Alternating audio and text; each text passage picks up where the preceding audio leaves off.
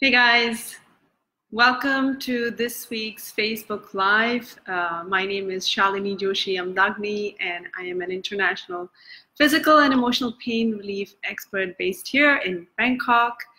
And so I am doing weekly Facebook Lives every Thursday, and this is another episode of the Thursday live shows that I do. And our topic today is your story is keeping you stuck, and 5 tips to help you get unstuck.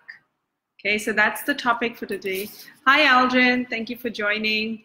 Welcome all of you who are joining me live.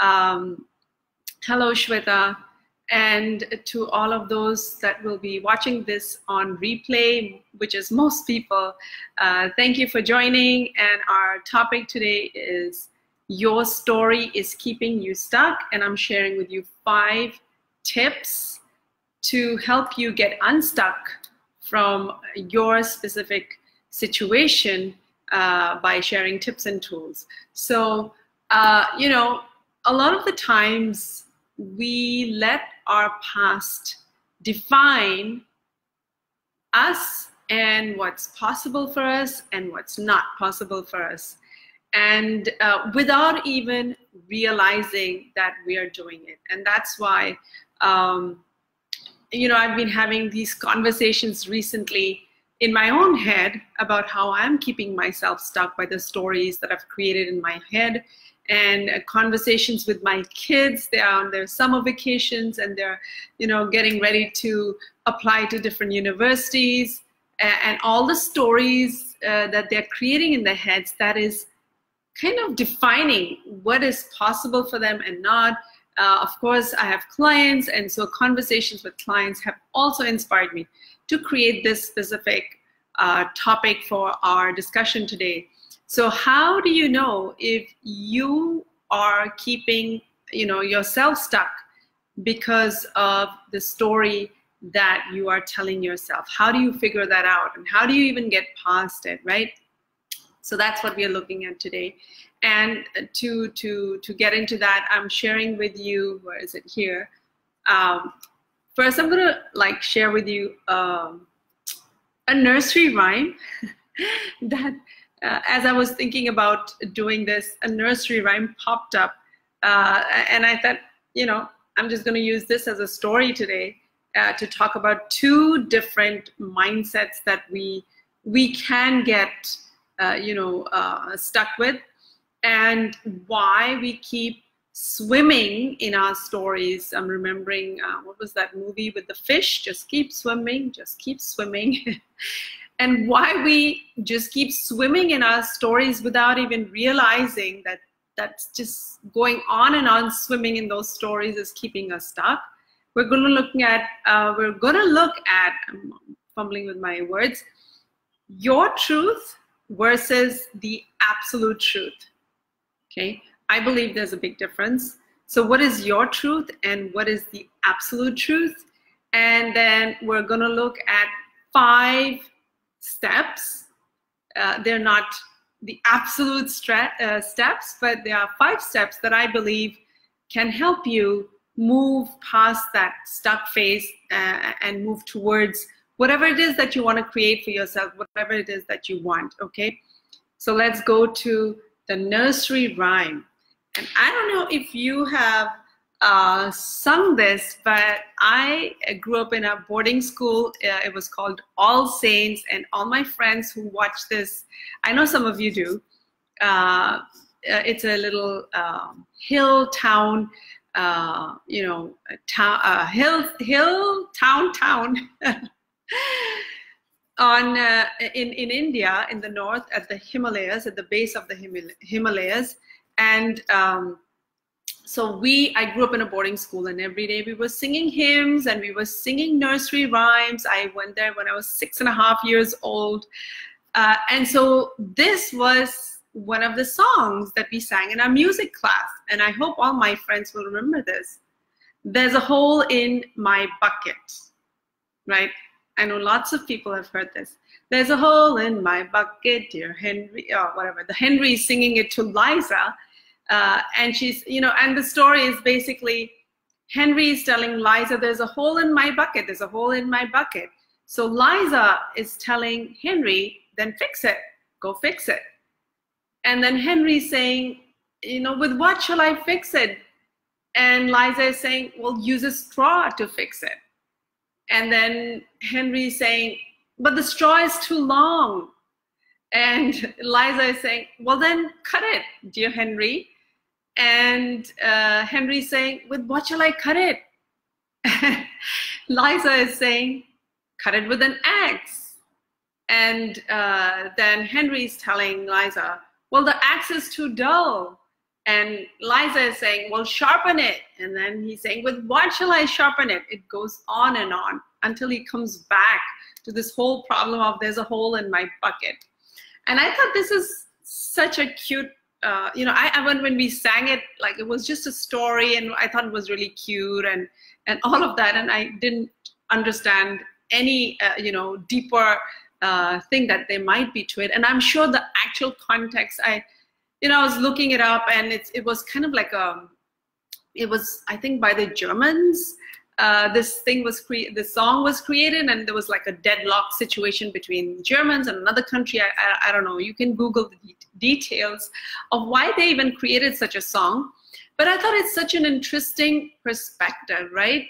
About, like, we all have holes in our buckets, right? We have, whether it's in the area of health, or it's in the area of wealth, or it's in the area of relationships, or fitness, or weight, or body image, or whatever, right? There are so many different areas, and we don't have a full bucket, right? There are leaks, our buckets are also leaking. But what is our perspective about our holes, our leaky areas?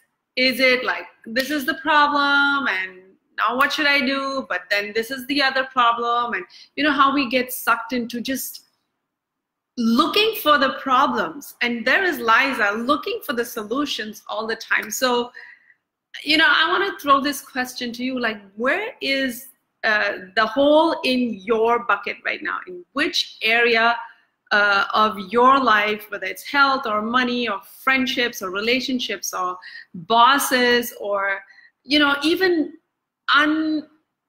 unimportant things, like you've created this story about this is the problem. So what in your life is the hole in the bucket, and what is your mindset about that hole in the bucket? Are you constantly looking for the problems, right? Or are you constantly looking for, what can I do now? Okay, here's the situation, what can I do now? And why do we get stuck in this situation? Is because, like, what really leads to this is because we have an experience, right? We just innocently, we have an experience. And now, if the experience was not good, right, then we create a story about that experience, and our beliefs are,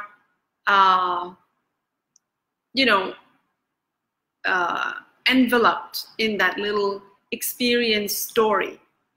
And since we have that story now, and that belief in it, we go out and innocently we have another experience like that, right? And then it adds to the same story with more, solidified beliefs in there. And so what happens when we have a story? When we have a story, we have emotions around it, okay? So we can feel happy, positive, if it's a great story. But if it's not a good story, and if it has negative experiences, then we have negative emotions about it. We have fear, we have doubt, we have judgments, we have anger, right? And emotions are they are the predispositions that lead us to taking action. Okay, so our actions are based on those emotions which come from our stories, which come from an experience, and now we take actions or don't take actions based on what's going on, right? So that's, and so if it was a positive experience, we've garnered a lot of positive experiences and we have a great feeling about it, and we go out and do the action, and it's wonderful feedback, and we come back and we don't have to worry about it. We're having a great time. But when we have the negative experience and the negative story and the negative beliefs and the negative emotions and the negative actions, not negative actions, but actions that are based on fear and just this dis-ease within, then we create more of that, right?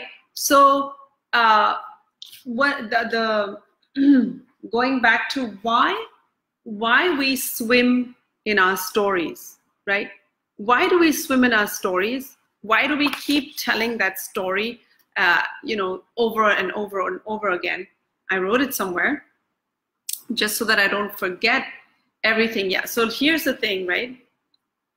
So we have an experience and we have repeated experiences, and then it's like it's become our truth. It's become our reality, and it's become fixed, not flexible. This is how it is. This is how it always happens. And so this is my truth. I know it. Don't tell me otherwise. This has always been my experience. And so we become fixated, right, in our truths. It's like it becomes our absolute truth. And we move forward with that. And so even though that truth is painful, okay, even though that truth that we have, we've got addicted to because we've had so many experiences, it's our absolute truth. We have garnered all this evidence to say, hey, this is my truth. This is my story. I'm not making this up. I'm not making, a lot of clients will say that I'm not making this up, Shalini. This is exactly what happened, whether it's in a relationship, whether the husband did this or that, or whether it's a physical illness. And that is, we're not making it up, but it's become our China wall of truth, right? And it's hardcore, and there's evidence.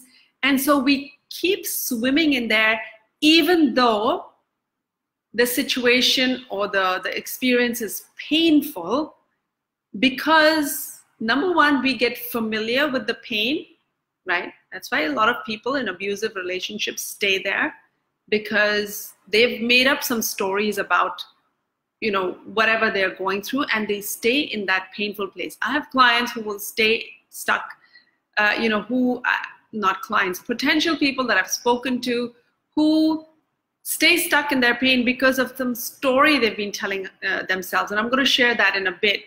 But so we keep swimming in this story. And one underlying reason why we keep staying stuck in painful situation is that it gives us an excuse to escape the responsibility of creating the life that we can. So it becomes an excuse. Oh, I'm not going to do this, and I can't do this, and because this. See, there is so much truth here. There is so much, this is a fact, and I know it. And so the familiar pain of being there is okay, but the pain of taking the responsibility, doing the hard work to get out of it, doing what it takes to, get out of that comfort zone and try something different. It's unfamiliar, man, that, I might be required to do a lot more work. It's going to be hard. It's going to take responsibility. And so to escape that responsibility, we stay in that familiar pool, and we keep swimming in that same pool, not allowing us to jump out of there and like recognize that there's endless possibilities, like there's so much possible, right? And that's why we just stay stuck in the same story, in the same pool, in the same experiences. And unfortunately, whatever we resist, whatever we hold on to only grows. And so we keep garnering more and more and more and more and more experiences and stay stuck. So I want to, just take this time to ask you, like, as I'm going through this, maybe some thoughts are coming up for you, maybe some situations are coming up for you in the area of health, in the area of money, in the area of relationships.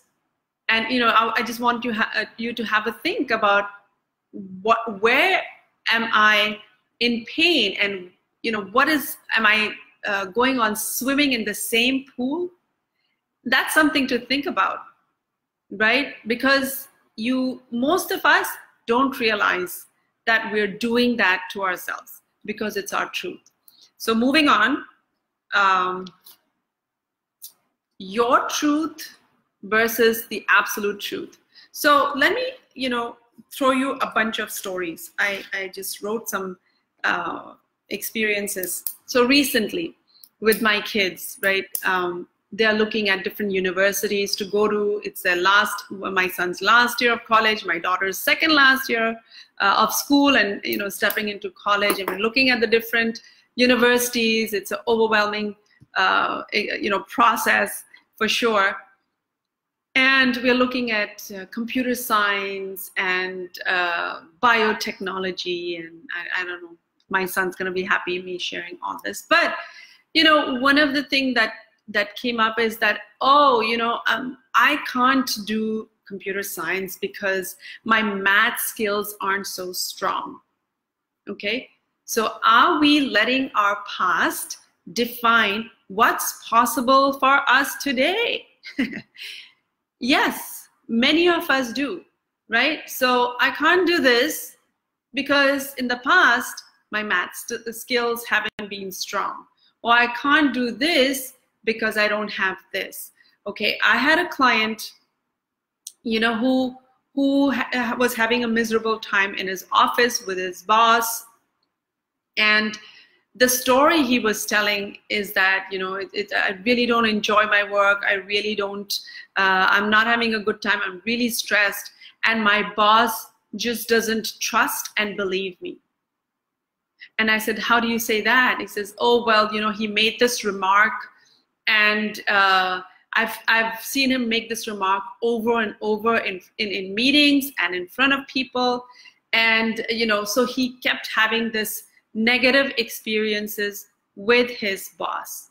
So it's unknown to him. He's swimming in the story, right? He's swimming in that story, and there's a hole in my bucket, there's a hole in my bucket, but it's like this and it's like that. So I had another client. All these stories are coming up in my head right now. This was really interesting. This was many years ago. Back in the time when I was having clients at my house in that room back there, and this lady had come, this older lady, and she had come with her niece, and she came and sat there, and I said, I understand you have lower back pain. And she said yes, and she was describing all the symptoms, and she was saying how she feels like her lower back is on fire all the time, like there's so much heat that she has to keep shifting. I think I've shared this story before once, that she had to keep shifting, her sitting position because she felt this fire in her lower back, right? And so we started talking. I said, what have you tried so far? And she said, oh, I went when I went to the doctor, he says my situation is pretty unique and it's nothing like he had seen before. And then I went to this doctor and this doctor, and I went to the US and I went this, and I've been everywhere and no one can fix this issue for me. She had created a story, and she kept talking about how her situation is very unique. It's not solvable. You can't get around it. It was her fixed truth, right? And once your subconscious is, has been convinced that this is the truth, you can try all the things out there. Nothing's going to work for you. And she said, oh, I've been to the best doctors, and I've tried this, and I've tried this, and I've tried this medicine, I've tried that medicine, I've tried that treatment. And I knew, so as we explored together, she was not open to any conversation about, any stress in her life. She had a great life. She said, oh, apart from this pain, everything is wonderful. So she had created a story about how unique her problem is. Like, it's like this one in a world kind of problem that nobody can solve. And she was unhappy about that part of her life, but she was, happily swimming in that pain pool and unwilling to see it any differently. So there are some people who are just stuck there and who refuse to see it. And you can't really do anything about it, because they're just so deep into their story that and subconsciously there was a story why she didn't want to get out of her pain. I told you earlier, why we do this is we have all these experiences, and then we want to use that as an excuse for escaping responsibility, some consequence, some situation that we fear will be worse than this pain. And so we swim and we swim and we swim. And the story was that her whole family, they were very rich people, and they had a big family, and everyone was fighting about property. But she was the only aunt that had this problem. So everybody loved her and everybody wanted to take care of her. And if she got out of her pain, she would be just another family member, and maybe there would be all this fighting around her, and she would have to lose the affection of all these people. Of course, she didn't tell me that, but I know that from experience, right? So you fear that if I'm better, then they'll leave. They won't give me all this attention. They won't shower me. They won't be kind to me. They won't be loving to me. And so you stay in your pool because you want to escape the responsibility of what will happen. You have a fear about what's going to happen if you step out of this pain pool. But I know this pain, I'm familiar with it, so I might as well just keep swimming in this pool. Okay? So that's your truth, right? And we create these truths in every area of our lives. I remember when I was traveling, by United Airlines, and I had a really crappy experience. I said, United is a crappy airline, right? And that became my story. And think of how many ways we do this in little areas of our lives. This teacher is really mean, and she's like this and like this. No, mom, it's not just me. Like, all the kids think like this. And so we build evidence, and we garner proof, right, for supporting our stories. But the thing is that story helping you? Because you're stuck with this teacher, and having that story, will only make it worse. So are you willing to let go of that story and have a different experience? Most people, it's not easy, right? So it could be a little story that's keeping you stuck. It could be a big story that's keeping you stuck. But you've got to understand, you are not your story. You had an experience, you have a story. Like, I have this paper in my hand, you have a story, and you can let it go because that story isn't you. So what do I mean by your truth and the absolute truth? Your truth is based on your experiences. I love this movie. I hated this movie. What's the truth? It's your truth, right? It's based on your perspective. And your truth may be filled with facts, right? From experiences that you had. I did have this experience. This did happen. She did say this. The boss did criticize me. And there's all kinds of truths that you've had. Haven't you noticed people around you, they'll, you know, friends, colleagues, they'll say, oh, this person is really weird. This person's always like this, and you've never had that experience, or someone else has never had that experience. So if that's your truth, right? You've had an experience, you created a belief system, and you told a story to yourself, and then you know, more similar stuff happened. The absolute truth is unchangeable, right? So for example, going to the silly United story. So I had sworn, I used to travel a lot to the US, I still do, and I said, never again United. First of all, you know, it's really, you know, the knee space is so bad, I don't take it, but it's not for that reason that I don't take it. But, you know, it was a shift here, because I remember once we did this family outing to the US, and the whole family went, and I was so happy because we took the Emirates. But for the local domestic flights going from this state to this state, we had to use United. And I swear to God, I had a really smooth, easy experience. So did my truth shift? Yeah, it did, right? But absolute truths are truths that are unchanging, right? If you throw the paper up, it's going to fall down. There's no changing that, right? The sun is going to come out, whether you see it or not. That's an absolute truth. So you need to recognize that, yes, it is your truth, but is it the absolute truth, right? So you need to question that. And then here are like 5 steps that I'm going to share with you that can help you kind of move out, or at least, you know, not be so fixed about the story that you're telling. So first of all, how do I know? How do I know, Shalini, that my story is keeping me stuck? Well, you know that it's keeping you stuck because you want to ask yourself, first of all, like, what's making me unhappy? Right? What's making me unhappy? What area of your life right now is making you unhappy? Right? What is that area of your life? Is it health? Is it money? Is it a relationship? Is it a relationship in the office? Is it a relationship with your spouse?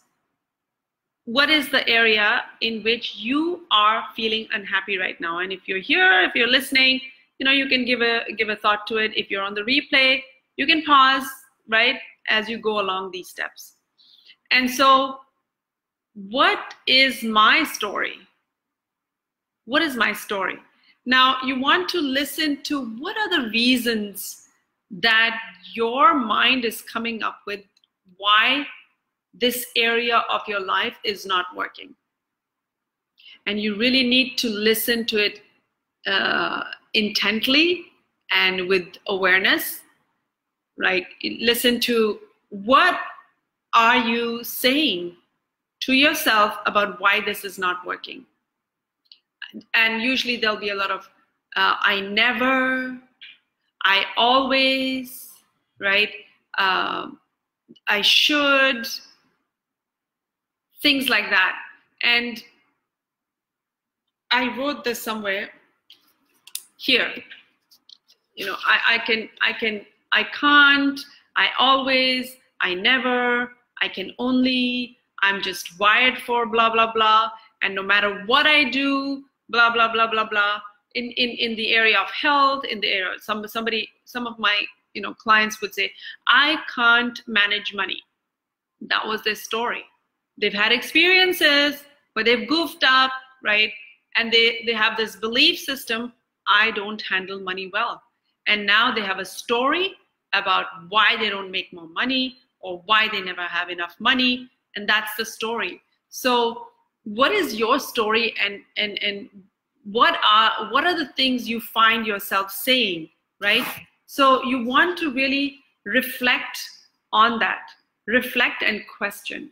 Reflect on, is this the absolute truth? For example, if you are blaming your spouse He is always like this. She is always like this. And so on and so forth. Are there some random examples where he's not been like that, where she's not been like that, where the boss has trusted you, where, you know, finding those like those leaks, right, where your truth is not the absolute truth. Like, yeah, he was helpful then, or yes, I did have a good time with my boss, you know, on that occasion and on that occasion, and he really trusted me with that thing, right? So you want to question the firmly grounded story and the belief, and just question it. And, you know, also question, like, what is it costing me? What is it costing me? What is it costing my relationship? What is it costing me in my health? What is it costing, you know, in my peace? What is it costing me to keep swimming in this story? Is it helping me? Is it supporting me? Is it nurturing me? Or is it keeping me stuck? Even though that's my truth. I've had these experiences. I've had this happen over and over again. How is this experience, this pattern, this behavior, this chronic illness that I've had over and over and over, like, what is it costing me? So once you begin to question and reflect, most people don't reflect because it's their absolute truth. They think it's their absolute truth, and yeah, this is the way it is. I can never get out of this pain because, you know, my father has, my mother has it, it's in my history, and I have this unique thing, and I'm stuck with it.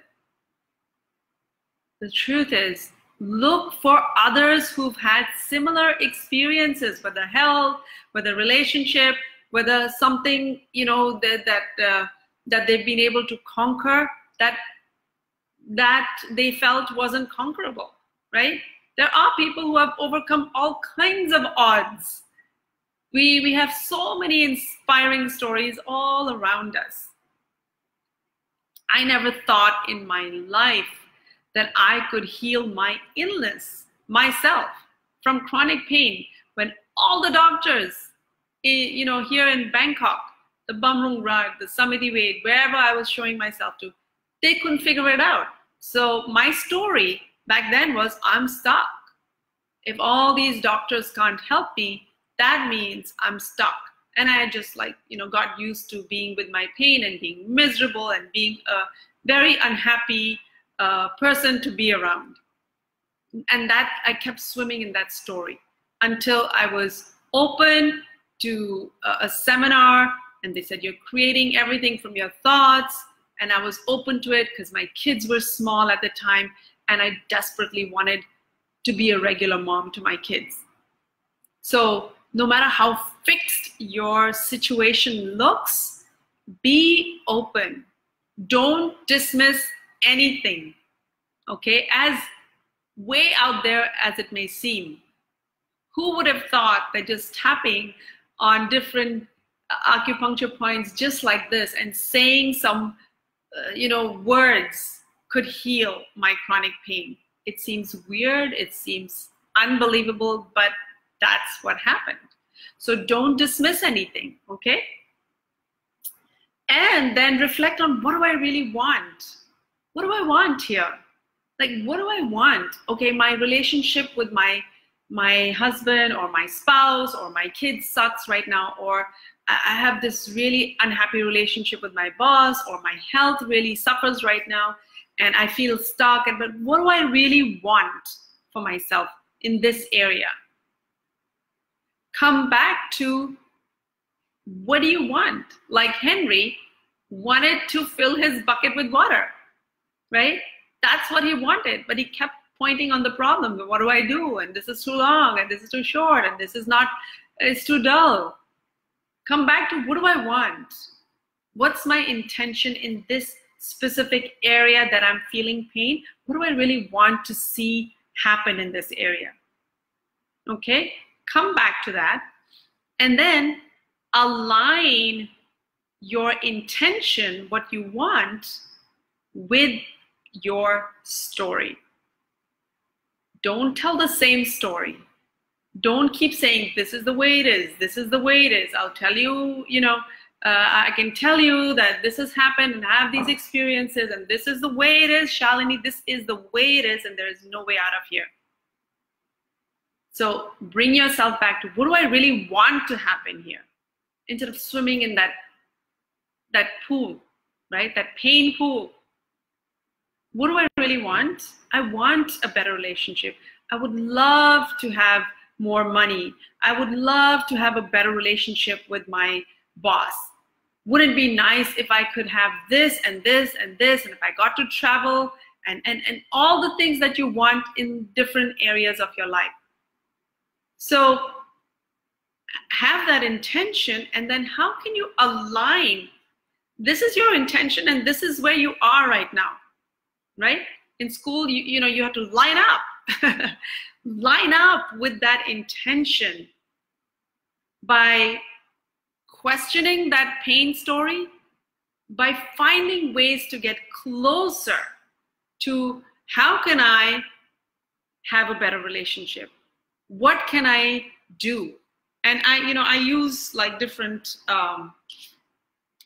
little, softeners, fabric softeners in a washing machine.